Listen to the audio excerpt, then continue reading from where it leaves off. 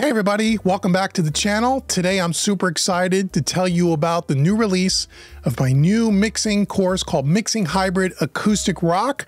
I want to spend a little time with you telling you about this course. It is coming on pre-sale in just 48 hours, 2 days from now. I want to tell you what makes this course different from any other mixing course you found on the market, why it is for someone that has been mixing for more than a year, whether you're mixing all analog, hybrid, half analog, half in the box, or all in the box. And then after this little introduction here, you're going to actually see a section of video that comes straight out of the course. So thanks for joining me today. Now, I am super excited and super proud to tell you all about this course. I'm really pumped up, so I want to spend some time with you. So first thing I want you to do is click the link in the description box below. You're going to come out to this page right here at homerecordingmadeeasy.com. This is the Mixing Hybrid course. This video here in the center of the page is the same video that you're going to see right after I'm done telling you a little bit about it at the end of this video, so stay tuned, but it's the same video. It's about 13 minutes long.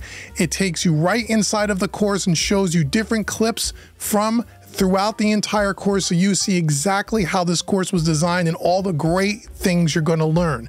So what is Mixing Hybrid? Mixing Hybrid is a course where you're going to get all of the multi-tracks and mix a song with good old Uncle Dave.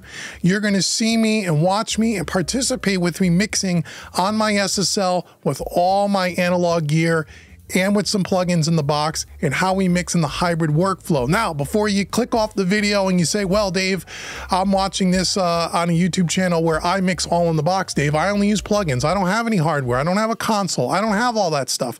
How is this course going to pertain to me? I'm going to explain to you. So first off, in this course, not only do I show you all the analog stuff and how I work with it, but I also explain and walk you throughout the course how you can emulate the exact workflow that I'm doing here with analog gear in your DAW just using plugins.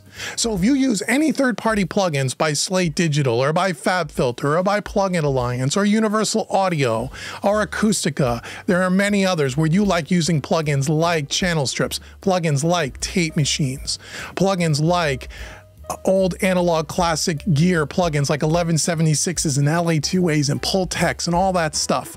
I'm going to explain to you and walk you through, just as I'm working in the analog workflow, how you can emulate that without having a single piece of hardware. That's why this course is also going to pertain to my folks and all my students and all my fans and followers that work all inside of the box. So the pre-sale starts from July 24th, 2023 to July 30th, 2023, and you're going to be able to save $100 by using the coupon code SAVE100 at checkout, okay?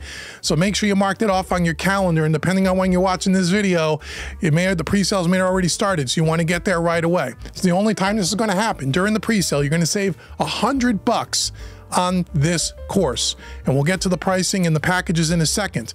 So if you're not on my email list over at homerecordingmadeeasy.com, again, click the link in the description box, go over there if you want to get on the email list so you'll be notified when the pre-sale starts. If you want a reminder, there is a free course right on my website here. If you go back to Home Recording Made Easy and you've never been there before, download this free mixing course right here and it'll put you on my email list. So you'll be notified on the 24th when Mixing Hybrid goes on its pre-sale, and the course will be available and inside your account automatically on August 1st at 12 noon Eastern Standard.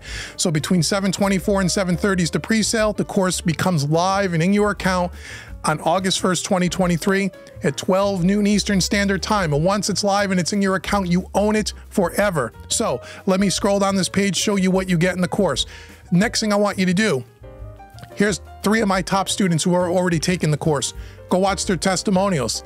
They're going to tell you, is this course worth the money? Does Uncle Dave say and does it live up to what I'm telling you? Watch these 3 videos. You'll see that it is. Here's some of the different things that you're going to learn inside of this course. Again, I'm not going to go through it all right here. I want to save your time. You can go read this on your own, but I take you through everything. Here's a little bit about Uncle Dave.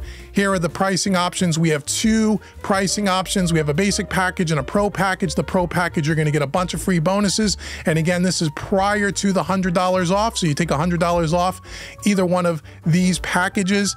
In the Pro package, you're going to save about $400 worth of additional bonuses and savings, including a second set of multi-tracks that come along with this course that you don't get in the basic package. So if you want the most savings, I would recommend the Pro package, but you can read through all of that.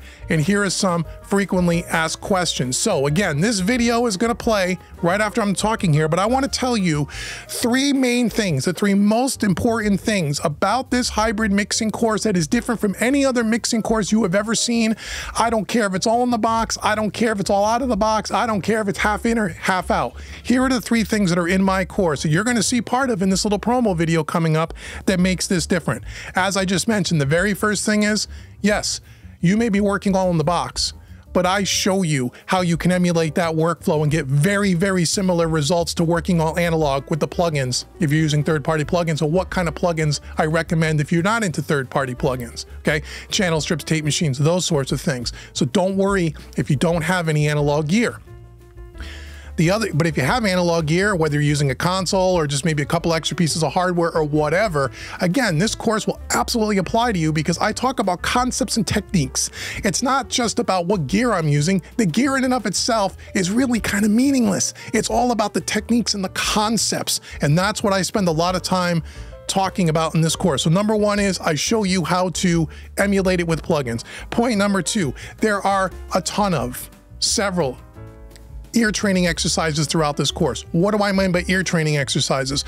We could be working on a certain element in the mix, and I spend a lot of time stopping and saying, okay, listen to this thing. Here's what you should be focusing your listening on, okay? Here's how you listen to certain things with EQ and compression. And why what I'm hearing and what you should be hearing in the course will help influence the decision I make on gear choice or plugin choice. Super important. This course will teach you, if you don't already know, or help refine your listening skills, your critical listening skills. This is one of the main features that most courses on the market don't take the time to do. Okay, this course is over 5 hours long. It takes time to go through all these things. This is like an encyclopedia on the craft of mixing. Okay, so that's number two. Tons of ear training examples and exercises, stopping and starting, and really cueing you in to how to listen, okay? And the third thing, and the most important thing, okay? There are a lot of great things in this course, I admit. But the most important thing, and the reason why this course in particular and all of my training courses that I've created over the years, the one thing that I did right from the very beginning, and I do it doubly in this course, that no other course really does, is I not only show you what I'm using and show you how to twist the knobs and show you how to EQ or all that stuff. It's not what I'm doing, it is why I'm doing what I'm doing. So for example, if we're mixing a bass guitar in this course, why am I choosing a certain compressor? What about that compressor sounds different than another compressor? Why am I making the gear choices or the plugin choices that I'm making? That is super, super critical to you elevating your mixing skills. Anybody can throw a plugin on a screen or put a camera on a piece of gear and show you the nice meters and twist the knobs and say, I'm going to turn this frequency or this compression ratio or that attack or that release. But unless you understand why the engineer is picking this particular piece of equipment or this particular plugin, you don't really fully understand the whole concept behind this stuff. I spend a ton of time in this course doing just that, a ton of time. And you'll see a part of that in this upcoming little promo video here for the course. Okay, so those are the three main things. And there are many others, but if I had to pick the three things that set this course above anything else that you've ever seen, and how do I know that? Because I go out and I purchase a lot of the competition mixing courses and I've watched them, and some of them are really great. There's a lot of great educators out there, great. I'm sure you have some of their courses, but none of them spend the time that I spend to show you the concepts and techniques, how it relates to the gear or plugins that you're using, but most importantly, why I'm doing what I'm doing and how that decision-making influences the overall sonic vision of the song that we are mixing. That is so super important. So I want you to stay tuned here, watch this little 12-minute video. You'll see clips that come right outside the course. And then I want you to go down and I want you to click the button on the 24th, depending on when you're watching this video, and purchase this and save yourself $100. I promise you this is the most fully featured mixing course you have ever seen. I promise you that, and I know that because we already have a second hybrid mixing course that was released a little earlier this year, and I've gotten dozens and dozens of emails telling me it's the greatest mixing course they've ever purchased.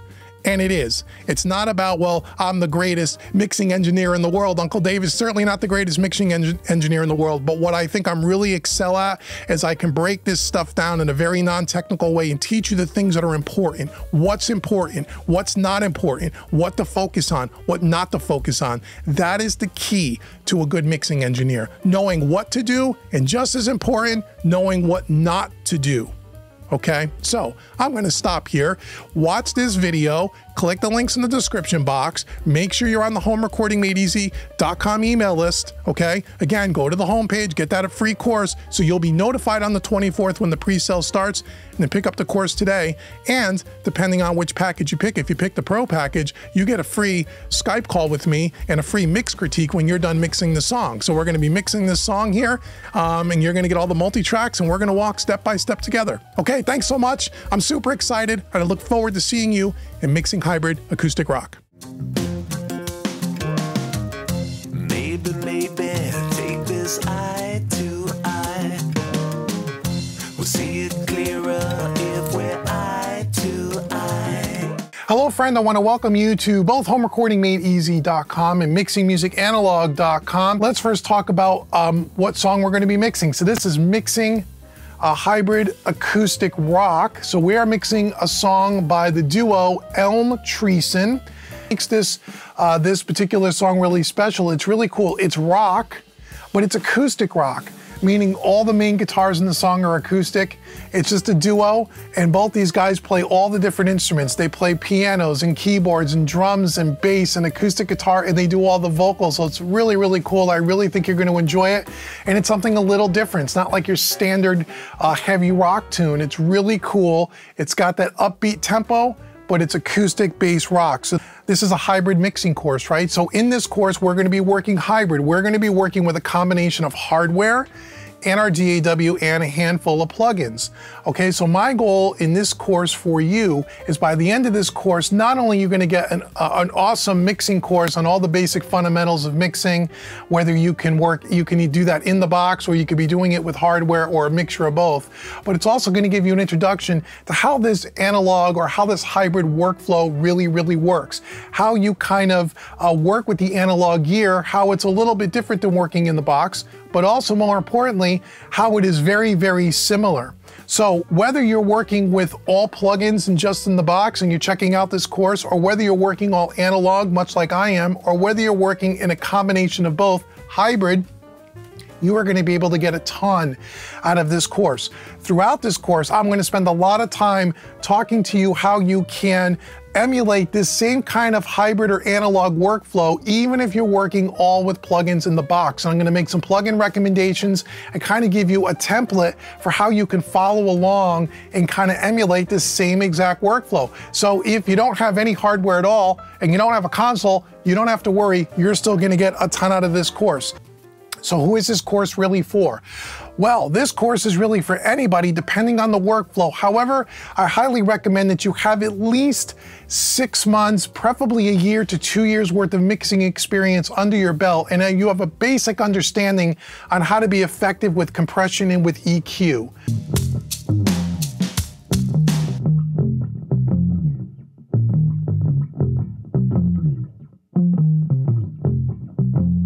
Okay, so it sounds okay. It sounds like it's a direct bass, or maybe it's a bass plugin, I don't know. But it sounds okay, but it sounds a little thin to me. So there's a couple of ways we could go about this. Again, we're looking for that little bit more modern sound like we did with the drums, but still keeping it dry, but I want it to be thicker. So I bring up our mixer here and I go to our bass. Let's get out the old Ampeg SVT Pro by UA. It's always a good starting point. And let's take a listen to this and see what we got just by dropping this on.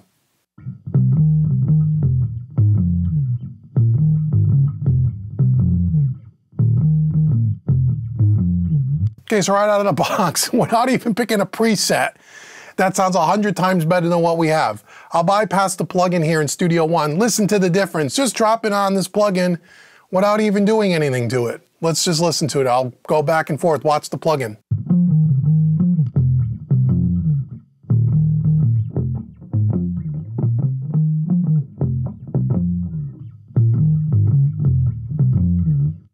A 100 times better. Let's listen to that in the track.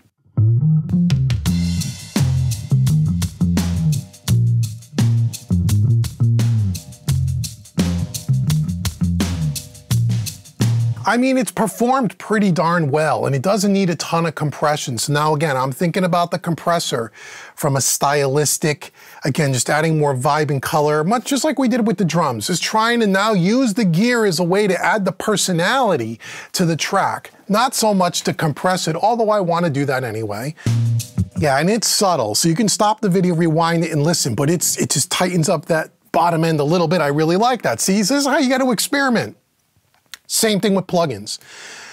You got to try stuff, turn the knobs, understand what your gear does, what your tools do, what works and what doesn't work on certain things, whether you're working with hardware, whether you're working with plugins. So if I would have just gave up and said, it's kind of lacking the bottom end, let's pull the patch cables out and try something else, you don't learn anything that way. So always, with all your tools, exaggerate, turn the knobs, figure out what they do.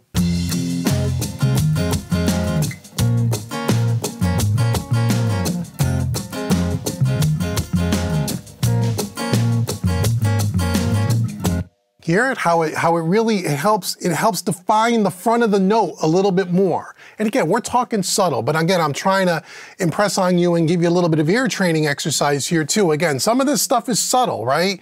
So again, over this video, even though it's all in high quality audio and high quality video, some of these things you really gotta listen and you gotta focus. Again, remember I've said we're doing a lot of these things in small doses, small moves.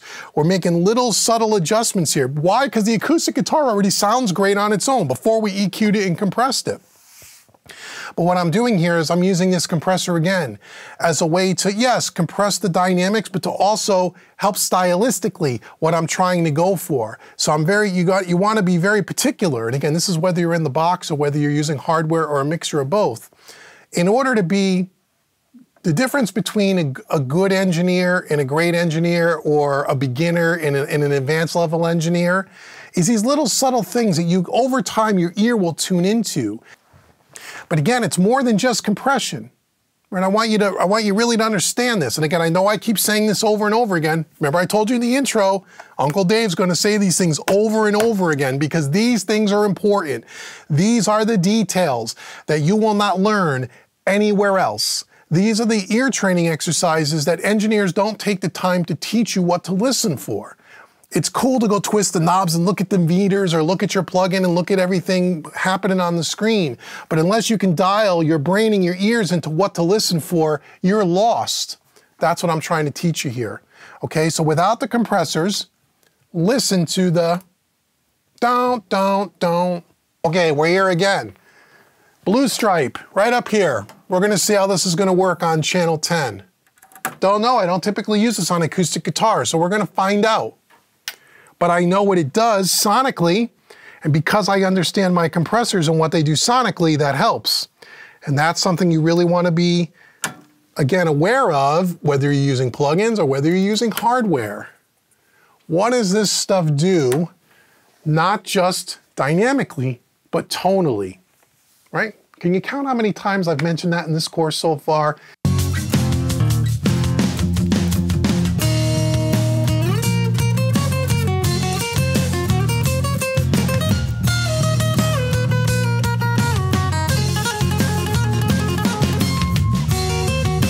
Okay, this is interesting. Again, I like it. I'm going to solo this up. Okay, so now, I want you to listen to the way it sounds a little bit more compact, a little bit more compressed, which is a good thing, but it gives a little bit of this to that upper frequencies on this. I mean, just a little gives it a, because this guitar is super dry, super bone dry, super clean, and it still gives it that little bit of, I don't want to say distortion because that's not what it is. A little bit of fur, a little bit of aggression. And again, we haven't put any reverb on this yet because we're going to keep this track relatively dry. But here it is without it, and then I'll bring it in on this acoustic solo track.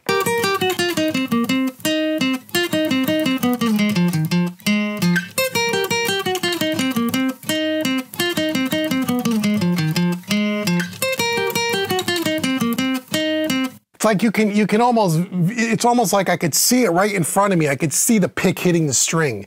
It's that immediate sounding to me. It's like it's right here. It pulls it right in front of you. And you can almost, if you close your eyes, you can almost visualize the pick hitting the string. It's that present, it's that articulate, which I like in the track.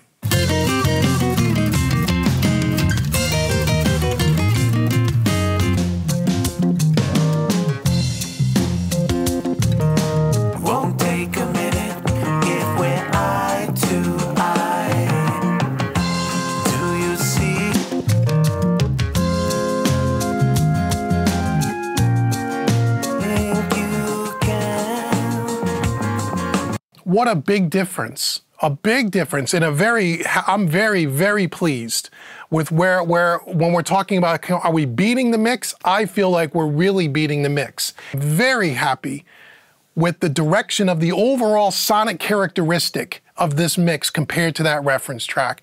It is light years different in a better way. Again, I can't stress this enough, and it's usually not this stark of a difference. It's, but this is great. I'm glad that it is, because it's good ear training for all of our students out here that are watching. Is that, again, I'll say it again. You want to know the difference between what analog does and what just digital in the box does? Here's a great example of the two mixes of how it is completely sonically different in how the analog mix, and we're not even done, but just where we are so far, but the accumulation of all these little subtle moves that we've been doing this whole time, and all these compressors that we're adding, and all the compression from the board, and all the things that we've been doing to this point, all of that little compound effect, how that is shaping the sound, and it makes the sound more done. It sounds more polished, more pro. It's the difference between, and here's how the analogy I'll make, and then we'll end this video. But I got it on the top of my head, and sometimes it's hard to describe when people say, well, does it really sound any better? And sometimes over videos, it's hard to tell too, especially on YouTube. But even in this course, you're not sitting in the room with me. But here's exactly what I hear the difference between these two mixes so far. And again, I'm gonna say this again for everyone that's watching, including Andy and Bobby. I'm not saying that this reference track mix isn't any good. It is a good mix. We heard it at the beginning of the course, and we said that. I said that. It's pretty good. You did a good job, right?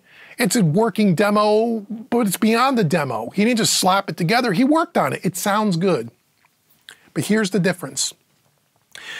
A well-mixed track that's done mostly analog with good quality gear, compared to all in the box with plugins, assuming that he used maybe a mixture of some third party and some stock plugins. The analog mix sounds like, to me, a very well-pressed, high-quality vinyl record that you're listening in your studio or in your house to on a really nice turntable with a good cartridge over a nice set of speakers. You know what that sounds like? Anyone that's over the age of 40, you probably do. And if you're under the age of 40, try to find someone that has a nice vinyl record, the old black things. A well-cut vinyl master played back on a nice turntable, that sound is what an analog mix sounds like, compared to that same song that sounds like you're listening to an MP3. That's the difference. Maybe, take this eye to eye. We'll see it clearer if we